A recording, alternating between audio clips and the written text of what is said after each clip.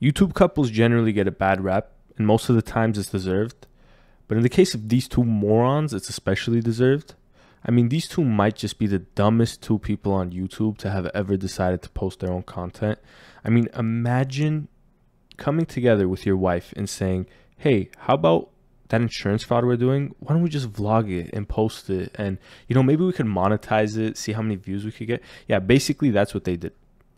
These two idiots posted 162 videos of themselves committing insurance fraud. I mean, just take a look at this video.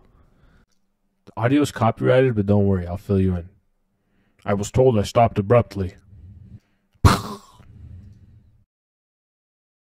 I really love how oblivious he is and showing a video of himself coming to an abrupt stop and saying, they said I came to an abrupt stop. Just pointing to the video for some reason. I thought that part's very comedic gold. I don't know how someone could be so oblivious to their own actions, but yeah, here we are.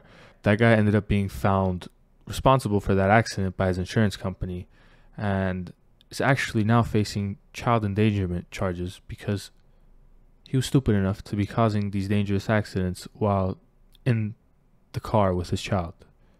Yeah, obviously not the smartest guy. Just take a look at some of this guy's finest work. Here, he almost mauls a family of 5 for insurance money. Maybe I'm stupid, but I don't even know which car he was trying to crash into in that video. And I also don't know how stupid you have to be to try to get T-boned by a pickup truck. So maybe he was just trying to get T-boned by the other car, but then again, the other car wasn't small.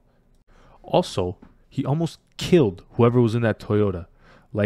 Had that truck not swerved out the way, he could have killed a family of 5. So I think 3 years for this guy is a slap on the wrist, let alone doing this stupid shit while his child is in the vehicle with him.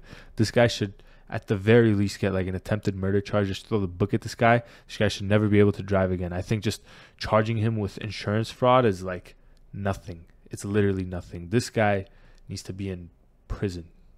He should never be on our roads again. At least if you're gonna do it, be good at it, because he sucks at it. I don't get it. Is that his signature maneuver? And then he posts it. He does that and then he posts it. And I'm crazy to think that this guy's not attempting murder.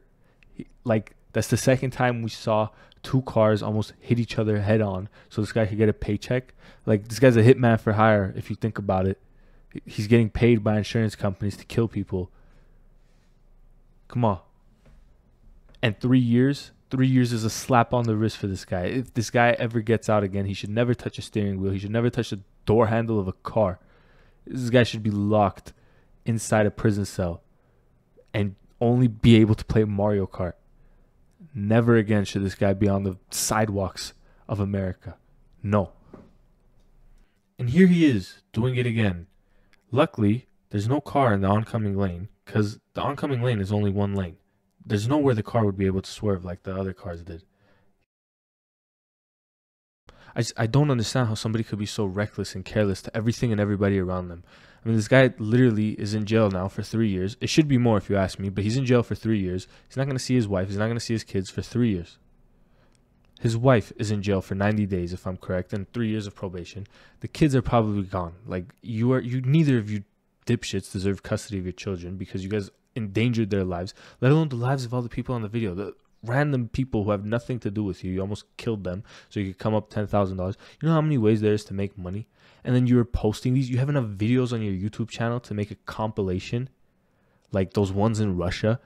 And what did you think was going to happen? Did you think you were going to get ad revenue? Oh, double money?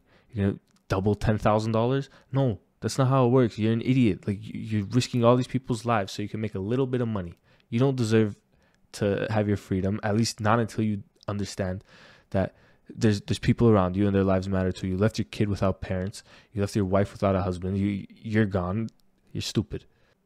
And that's not to discredit whatever hard time he might have been going through. Maybe he really needed money.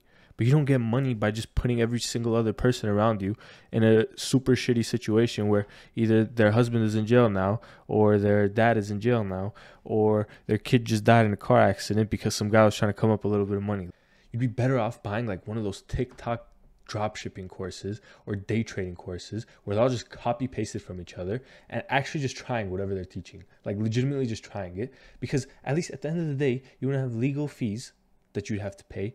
You wouldn't have 3 years of missed income. You know.